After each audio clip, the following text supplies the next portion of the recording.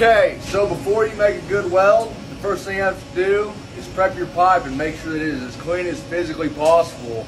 That'll give you a great weld. So we're going to show you how to do that real quick.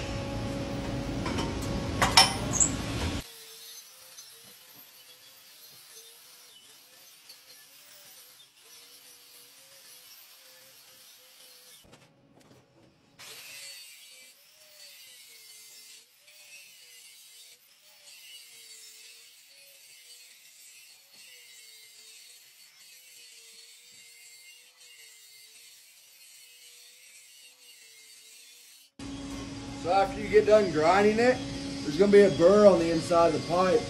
You need to make sure you get that all out of there or else it'll give you a false land.